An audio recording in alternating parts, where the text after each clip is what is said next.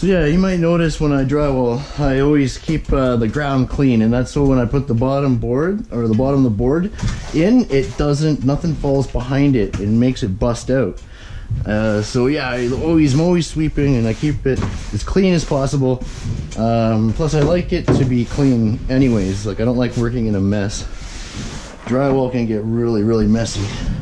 Guys have been asking me how to find your cutouts, right? So for example, in a bathroom, you're gonna have pipes and wires, and you always have boxes to cut out in different in all the rooms, right? These here you have the sprinklers. What I'm gonna do is measure my sheet from this wall.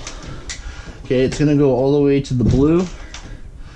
So I got 63 1/8. I'm gonna take a quarter inch off, a big quarter inch off for this side. So that, oh shit, I'm not even concentrating. So 62 7/8. Okay, so our sheet 62 7/8. To cut out the sprinkler now, because I'm going to go butt tight to the blue, I'm going to come back from it, and I'm going to find center. I got 24 1/4. And then top down to center, I got 16 quarter small maybe. Let's see here on this side of it. Yeah, 16 quarter is good. Cool. So first thing first, I'm gonna cut my sheet to size 62 7/8. Always find the sheet that's you know, closest to that number. I can cut a 12 1/2 for this wall, right? I'm gonna need 2 of them, and never write on a finished drywall on the white with marker, by the way. And these big 12s, you know, when you're working alone, you just got to be careful with them, but you know, use your head when you're maneuvering them.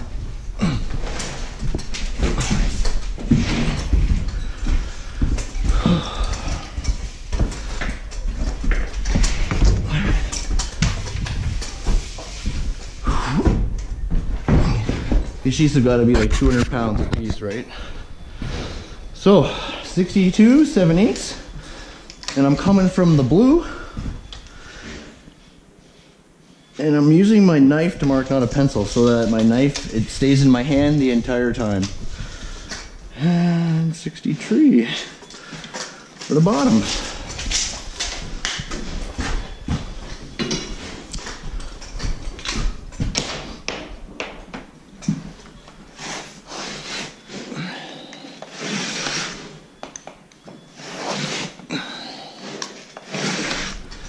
.5/8 I always score twice.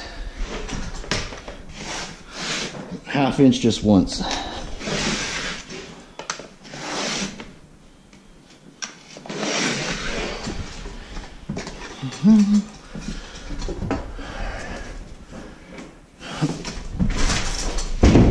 Oops.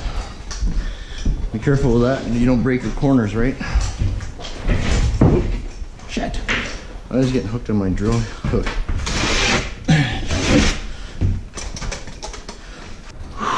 So, just to show you again, I'll put it on my mark, hit it with my toe, boom, boom, boom, boom, okay, hit it with my toe, my mark, okay, and then to break it, I'll put on my toe. Okay, let's break this one first.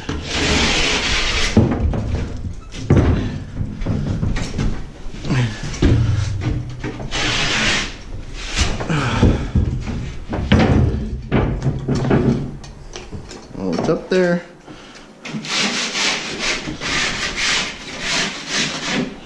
Alright, so we got our sheet here. I just wanted to make sure you guys can see everything good. Make sure it's on, and it's on. I'm strapping it to my head today, so this is different. Okay, so we had 24 1/4 over. And, hopefully you guys, is that a good angle? 16 1/4 down. right on. Okay, we know it's an 1 7/8 pipe. So I set some circle cutters, be careful whether you have to set them on this side of the line or this side. This one, I need to be on the inside of it. So I'm going to set it to 1 7/8.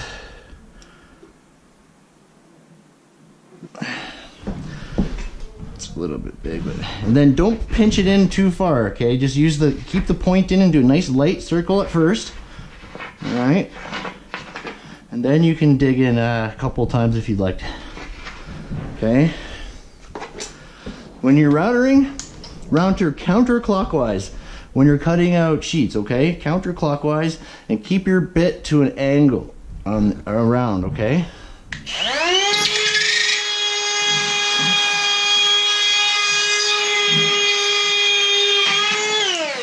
Okay, just like that. Okay, before you load a sheet up, make sure, oh, crying out loud, you always have a screw ready to go. And what do we got going on in here now? Perfecto. Okay.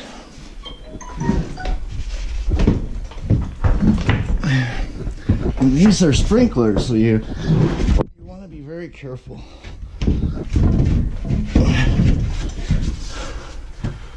Okay, so it needs to go up, obviously.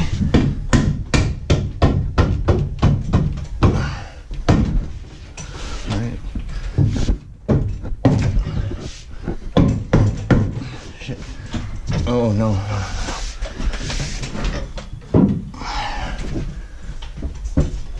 Stuck in. Jeez. Some shit happens. Okay. What the hell?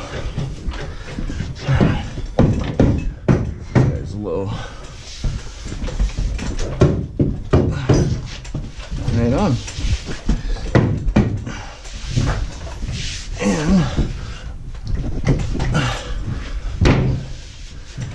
see, it is perfectly center. If I go tight, it's a little off, but it's come there. That's better. Beautiful. Yeah, man. Just like that, essays. Usually it's not. And then you hold the screws in your hands like this, okay? It's really easy.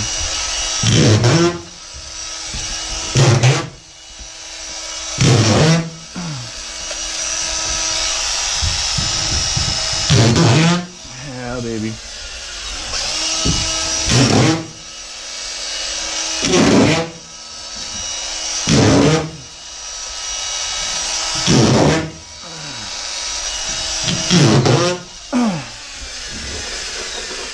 Always have it locked off. Fucking 5/8.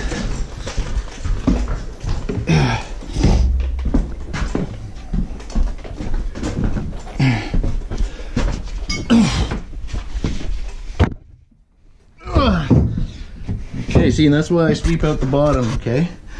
So there's nothing in there. And it's nice and clean. You can do this by yourself easily too. Right, just line up the one side.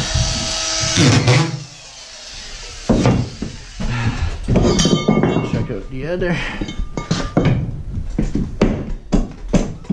Yeah, and there you go. Boom, baby.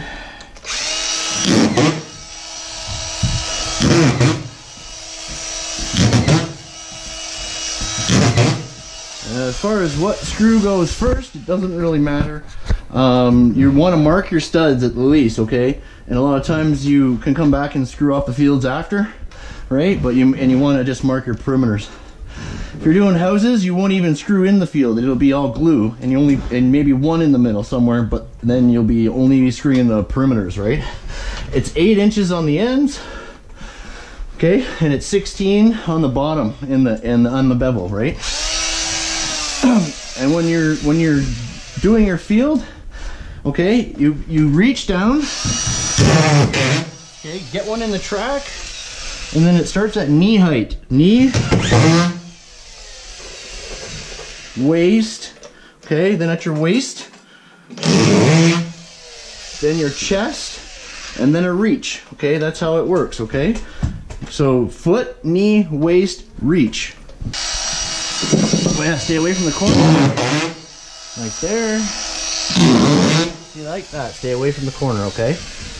Make sure that the screws are countersunk and they don't break the paper, okay? You can set the depth of your gun by twisting the nozzle. It's typical to be constantly adjusting for different things as well.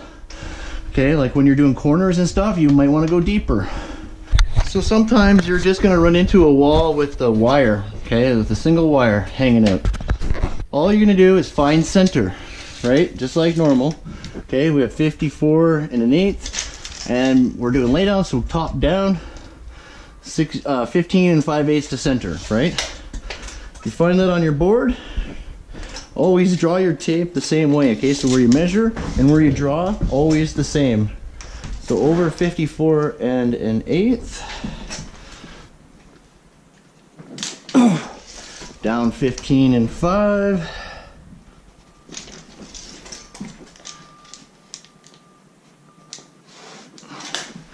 Right on. Since it's a small hole, you take your keyhole saw. That's it. Okay, 3/4 of an inch. That's all you do with those wires, okay?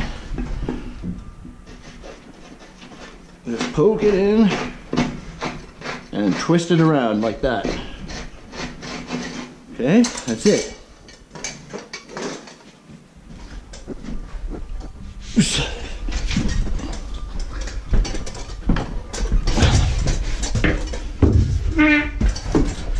Okay, these guys are nice. They have them nice and long for us. Oop.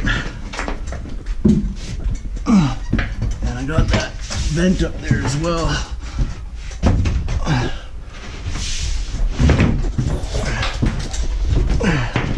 Boom. Boom. That's okay. Work it here. Come over. Whew.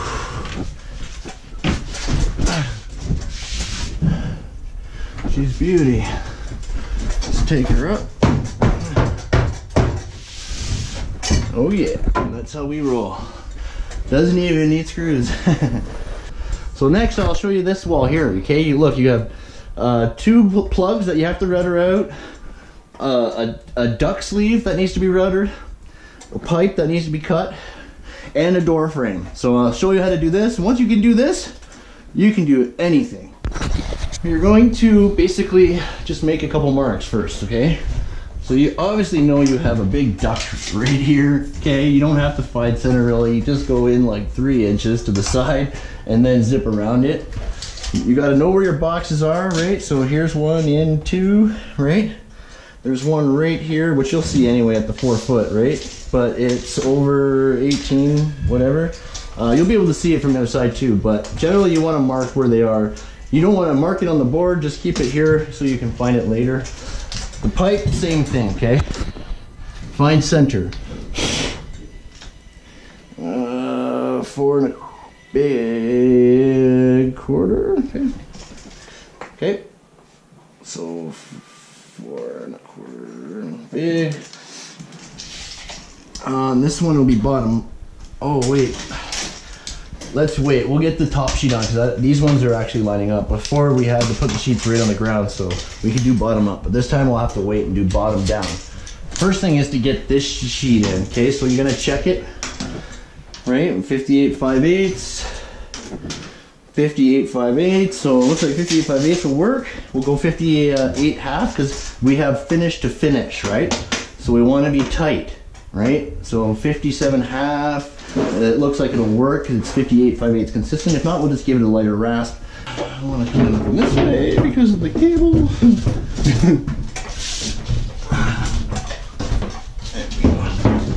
Right on.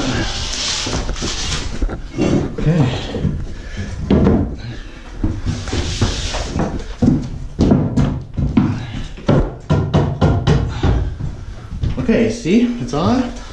I'm gonna tack it in. Oop. Right.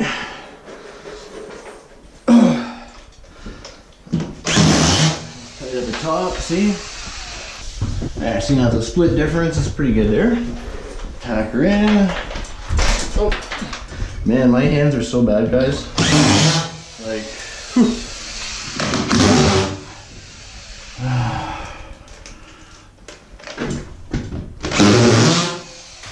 Okay, so now what I'm gonna do, I'm gonna grab my router, sure, but I'm gonna back cut this. Okay, back cut it. That's not right side, but I'm just go like so. Oop. Right. Just line it up.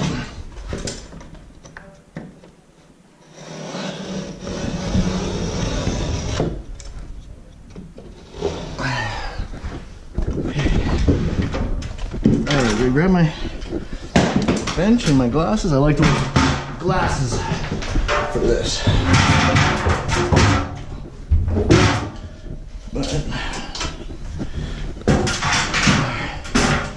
Okay, so whew, first things first is the duct up top, okay? We still going? Yep. Okay, I'm gonna find it, right? And I'm gonna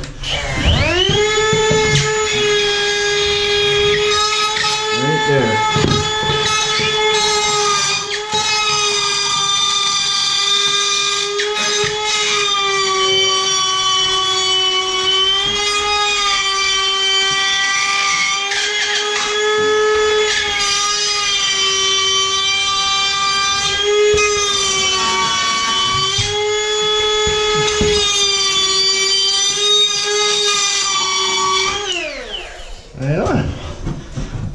I think it's weird with the pipe in the middle, but it is what it is. That's okay. This is all bulkheaded, drop ceiling in here as well.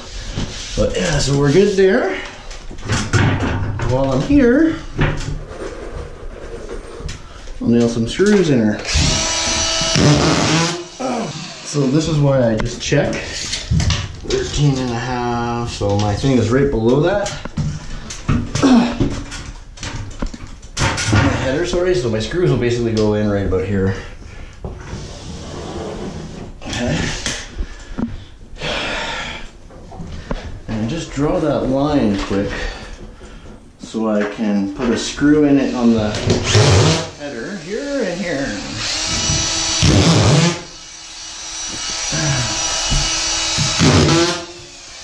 Alright, now, so I know this is 18 over, okay? So I check right here. I'm just gonna hit it with my router like that. Okay.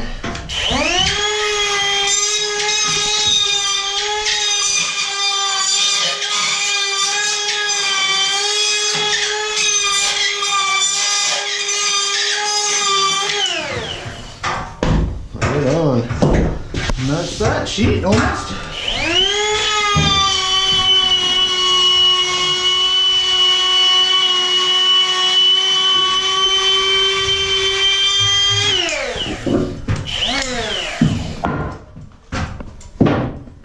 Still going?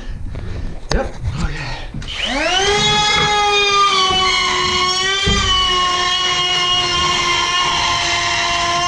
Don't stick it in too far either.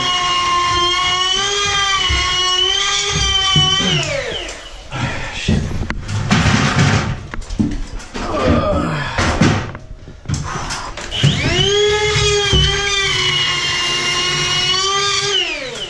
Green. Because I back cut it, it's just like this. Lift it up.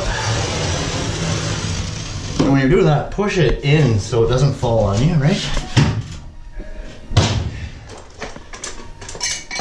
And if it's a little messy, give her a rest. Let's do this again, okay? So here it was easy. I know the box is here, so I'm gonna just put 2 inches over, okay, is where I can start. Measured top down.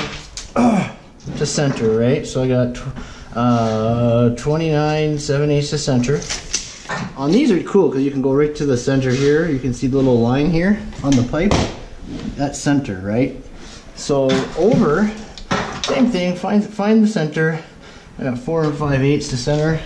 If you're unsure about the size of the pipe, then square the size over. Okay, you can square anything over. Okay, and that'll also give you your measurements. Okay, so mark and mark. Right, and you can also do this for any measurement you need. Okay, and then find centers after. Okay. So it's a 2.5 inch pipe, right? And you can also go down, measure bottom up, right? So you don't have to go to centers. You can go to the top, right? And to the bottom, side to side if you want. It all depends on how good you get, right?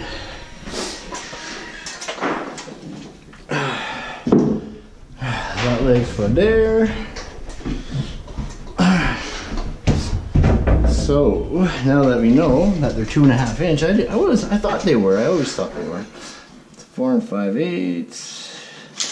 Top down, 29 7. Boom. Right on. Set my 2.5. Remember, don't stick it in too far, okay? Just a little bit, because the farther you stick it in, the smaller the circle gets, right? Because it's a point. And I just go deeper as I go, right? See, the 2.5 looks big, but it's fine. And then when we're cutting things out, we're going counterclockwise.